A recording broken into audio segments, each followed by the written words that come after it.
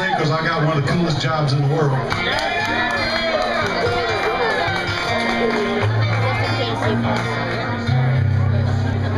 But the fact of the matter is, I wrote this song when I did not have one of the coolest jobs in the world.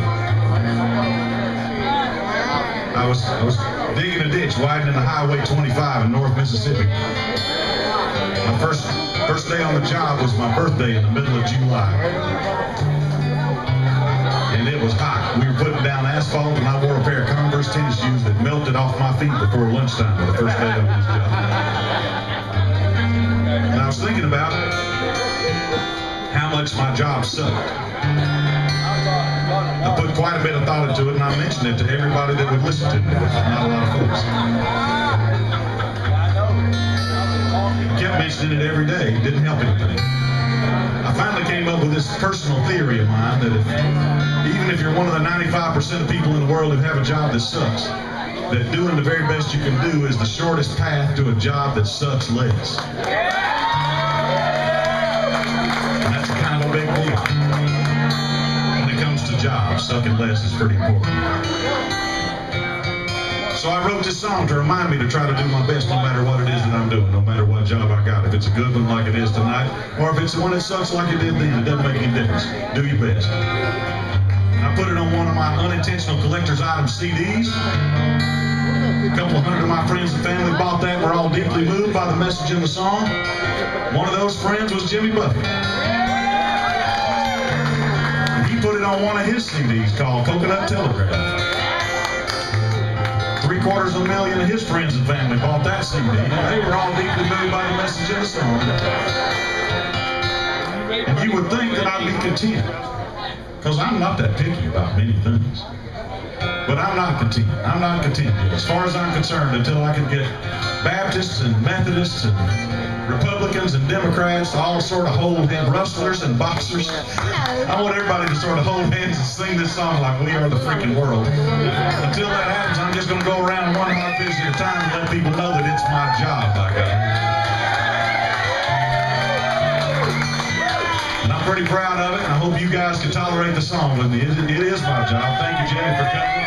Thank you guys again for requesting. It's my job.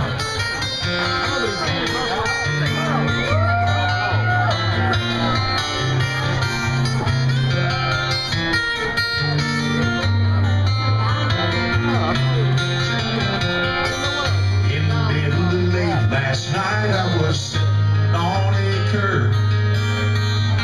Didn't know what about, but I was feeling quite disturbed. The street sweeper came whistling by. He was bouncing every step. It seemed strange how good he felt. So I asked him why he swept. He said it's my job to be cleaning up this mess, and that's enough reason to go for me. It's my job to be better than the best, and that makes the day for me. Got an uncle that owns a bank. He's a self-made billionaire. Never had anyone to thank, never had no one to care. Always seemed kind of sad to me, and I asked him why that was, and he told me it's because in my contract there's this clause that says it's my job to be worried every day. That's the thing people respect in me. It's my job, but without it I'll be less than what I expect from me.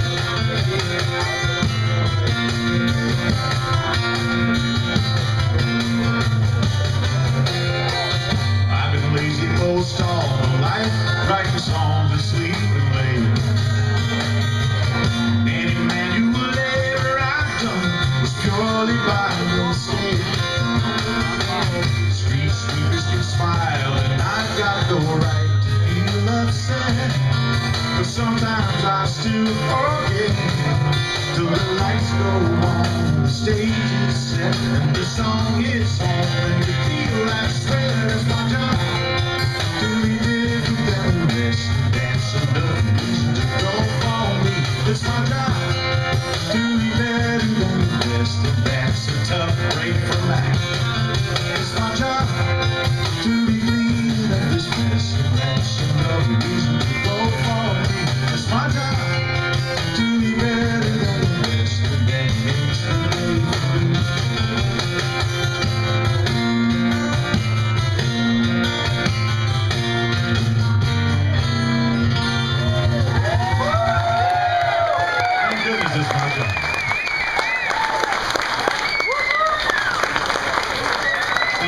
much.